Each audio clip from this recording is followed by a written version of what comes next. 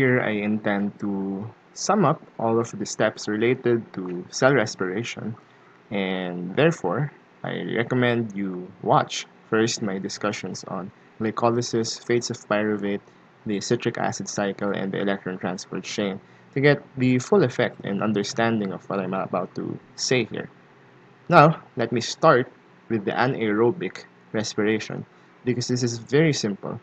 Of course, if we start out with glucose, then we let it undergo glycolysis. After those 10 steps, we are expected to yield 2 molecules of pyruvate.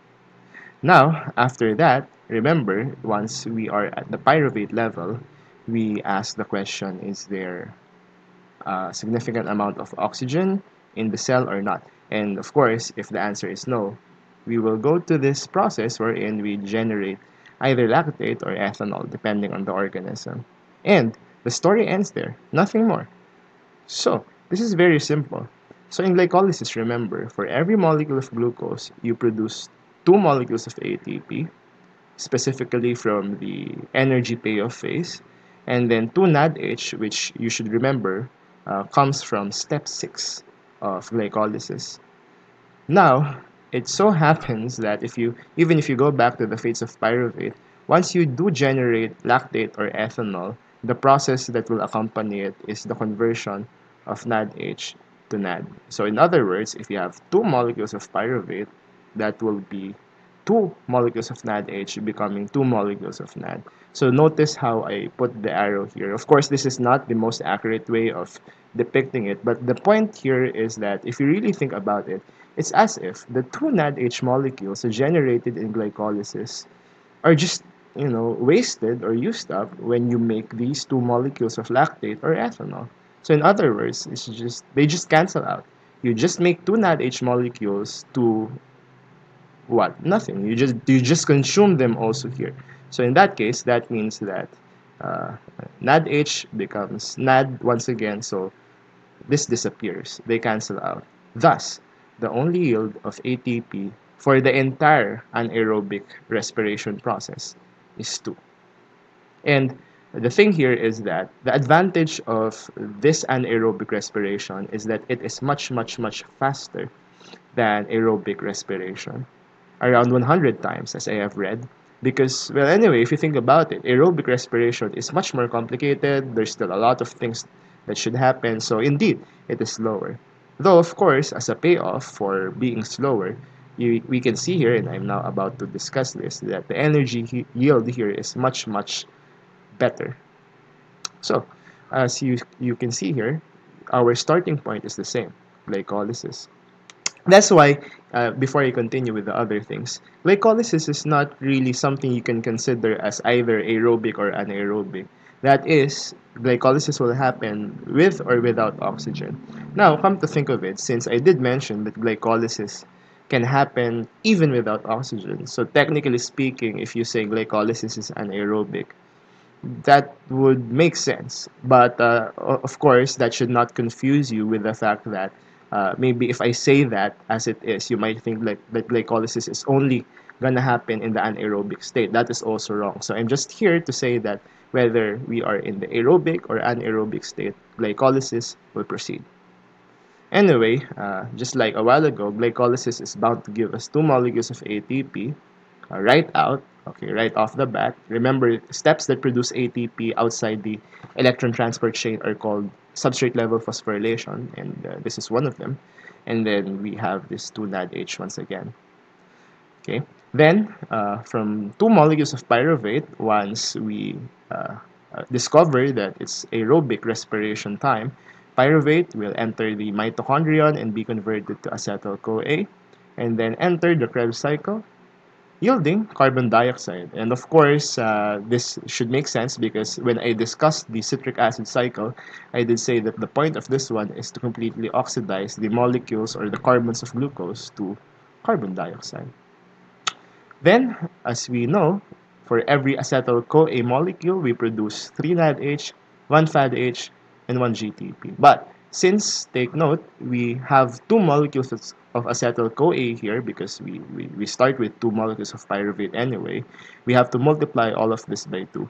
So instead of 3 NADH, we actually have 6. Instead of 1 FADH, we have 2. Instead of 1 GTP, we have 2. Now, of course, as I have taught in the electron transport chain video, the NADH and FADH molecules have to undergo oxidative processes such that the ETC will produce eventually the ATP that we want. We multiply it by the factor 2.5 for every NADH and 1.5 for every FADH, giving us the values that we have here. Of course, the GTP does not need to go through the electron transport chain, but it would undergo a different process. Simple conversion or transfer of phosphate will make GTP become ATP. So, also, okay, we should note that 2 of the NADH that we are computing here is actually part of the original NADH.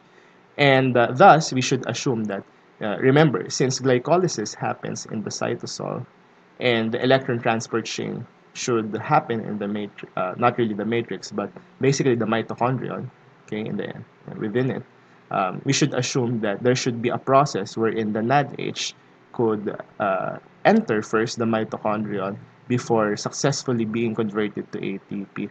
And thus, you should know here that in order for this to happen, there are transporters or there are mechanisms that we call as shuttles for this to happen. However, since I want to focus more on the computations instead of the other details, I may reserve the shuttles in another future recording. So yeah, once we have all of this down, not forgetting that we have already this one above, all we have to do is to add all of these ATP molecules. 2 plus 5 is 12, plus 15 is 27, plus 3 is 30, plus 2 is 32. So that means we produce 32 molecules of ATP per glucose in the aerobic state. Versus 2 ATP, 32 ATP is much more. Okay. Now, I would also like to note that before, okay, when I say before, probably like 2 or more decades ago, instead of 2.5 molecules of ATP per NADH, we actually had the number 3. Or before we used the 1.5 value for FADH, we used 2. And that was during the time that the mechanisms for that allowed us the computation of 2.5 and 1.5 were not as clear as they are today. So if you do encounter the old conversion units, you may end up having a different value here. If you actually use this, and then we try to replace all of the 2.5 here by 3, let me do that. And the 1.5 here by 2, that would make all the 5s here 6. As you notice, things are starting to get messy, but I do hope you can still hear me. So this is 6, this is 6, this becomes 18, this becomes 4. So if I add all of that, 2 plus 6 plus 6 plus 14 plus 18 is 32 plus 4 is 36 plus 2. Before, this was 38. So for example, maybe you have in your notes, if you do have one, or you have your textbook, it's being mentioned that you produce 38 molecules. That would actually be true if you were using the older conversion units. Okay, and really, I mean, if you're gonna ask me, since we should always be updated with information, I would really prefer using the 32 value as the updated answer to the question. How many ATP molecules are produced for every glucose in aerobic respiration? Now, therefore, what you see here is a way for us to integrate the things we're discussing so far, because maybe as you were traversing through the different videos, you might have been lost in all the information like, oh my god, look at this. Glycolysis is like 10 steps. And then pyruvate to acetyl-CoA in furnace is just 1 step. But then once you go to the Krebs cycle, this is another 8 steps. And then the electron transport chain, we already know that there's a lot of things going on there. So it may have, led you to some kind of feeling of being lost, that we forgot to integrate them, and thus this video serves to integrate them together, show you the complete story.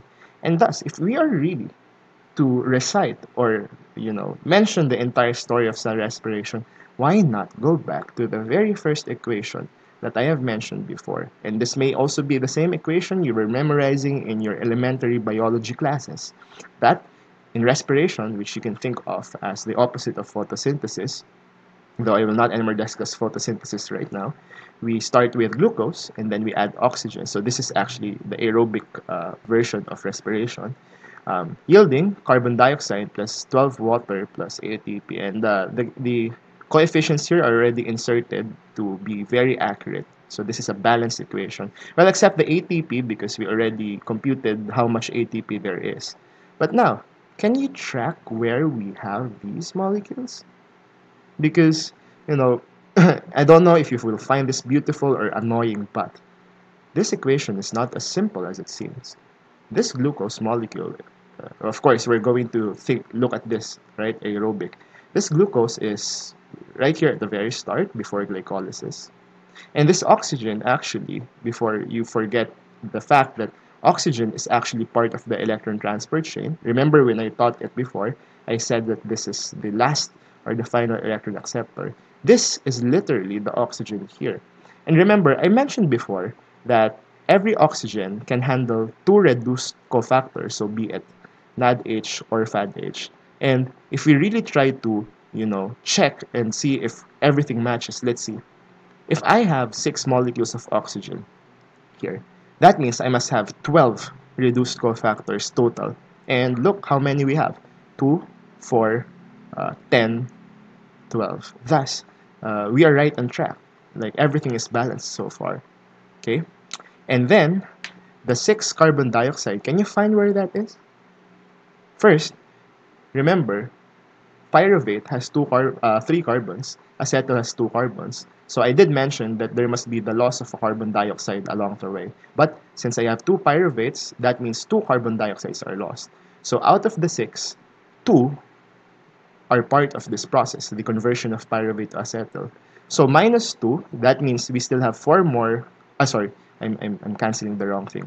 Out of the 6 carbon dioxides, 2 are accounted for by this one. So where are the 4 remaining ones? Maybe you can see it already. It is clearly at the bottom.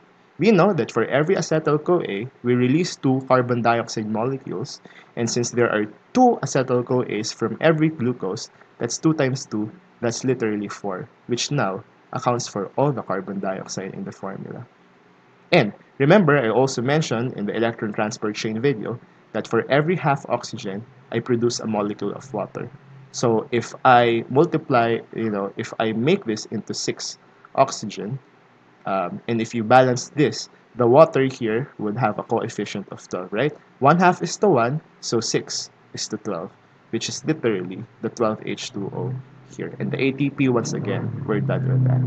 So that's it, and this kind of concludes already the cell respiration video. So the next videos, we'll still go back to respiration, but we're done with carbohydrates. So expect the next videos to be more on lipids and other biomolecules, which may be of concern if you're also discussing it in your biochemistry course.